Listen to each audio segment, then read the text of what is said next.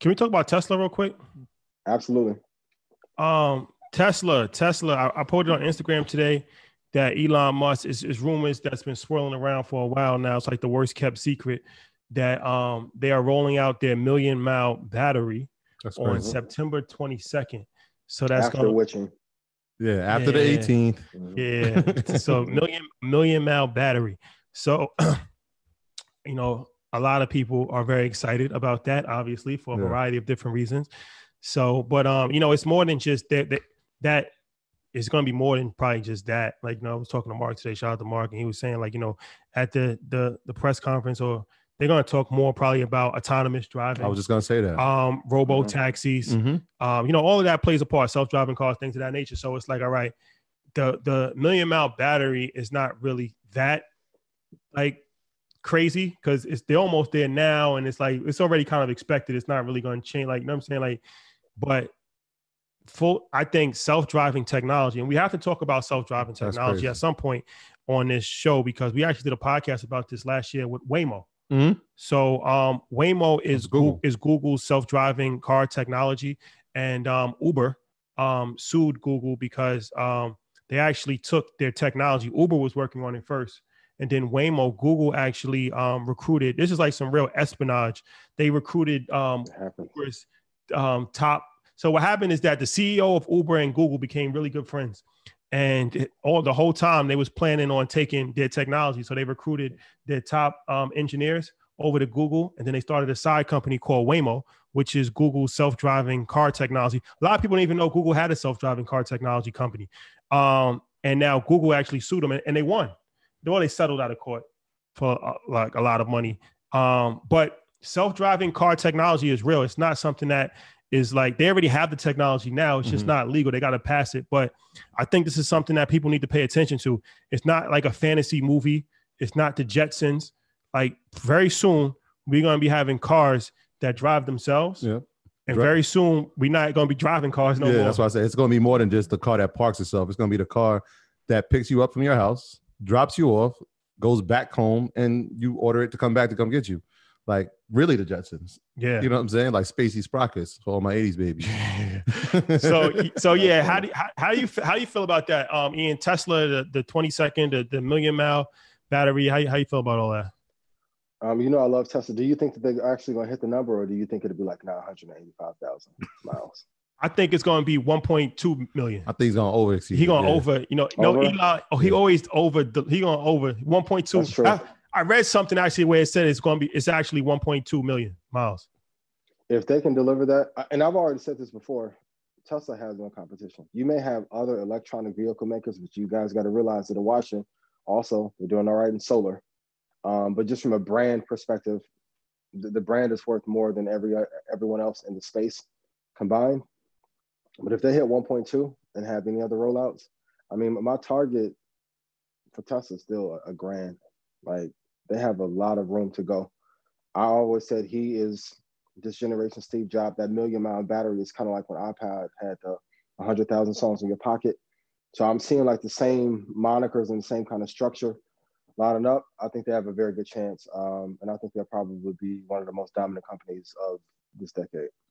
And I just want to say one last thing before we go back to the question. So I already know the question is going to be, should we buy calls on Tesla leading up to September 22nd?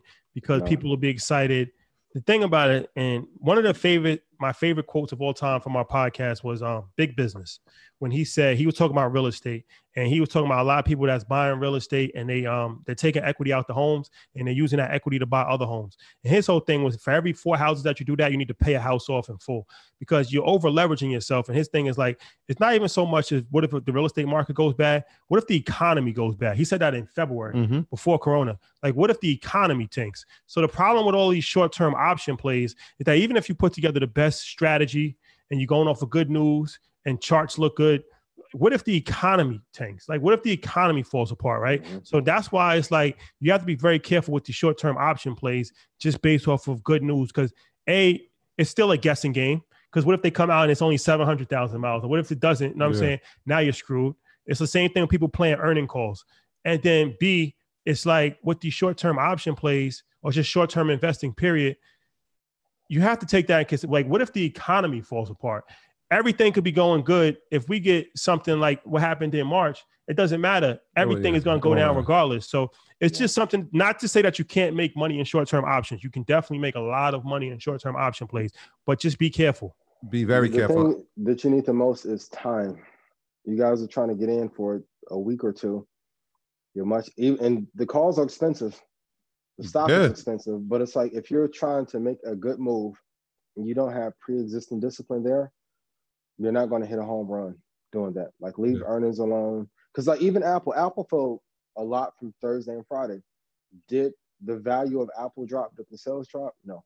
Just the economy has not recovered yet. And a lot of you complain about the dollar falling and quantitative easing. We would be in The Walking Dead if they didn't print that money. Mm-hmm. Like, we would have been in full on, like, you guys think it's bad now. If they let that fall to 15,000 where it's supposed to go, it would have been hell on earth.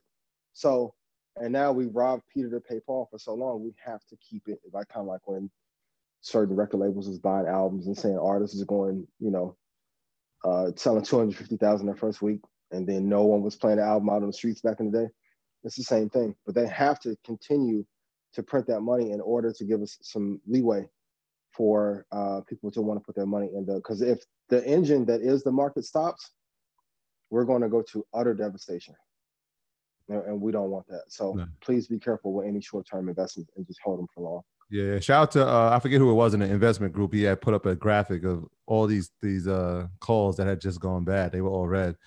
And they posed a question like, what's wrong with this picture? And every one of them was a short-term call. So that's why we said, man, always give yourself time. Always give yourself time. Please give yourself time. Especially a lot of us are new in this options game. Doing these short-term ones, it can hurt. It can hurt when it goes bad. SoftBank got drugged the other day. Because the son is trading and he's in calls and they're good, but when the market fell, they hadn't capitalized. So 41 million he lost, right? 41 million. Down 7%. This is why I tell you guys, you have to know what your percentage is. When you get to this mark, I have to take profit. When Rashad was like, hey, nothing wrong with taking profit, I'm like, that comes from experience. That comes from having a loss. Like, it may not seem like, and I know you guys are seeing people making 200-300%, but they're not telling you when they're drawing down 80% either. If you can consistently hit between 25 and 50%, you're killing the market. Be patient. Please be patient. Yeah, that's a fact. Shout out to Jay Bass on the super chat. He said, shout out to the It Was Written vinyl in the back and the blueprint one too. That's a fact. My graduates from my school being Forbes, bag drop. Bag drop. A mic drop. Bag drop. Bag drop.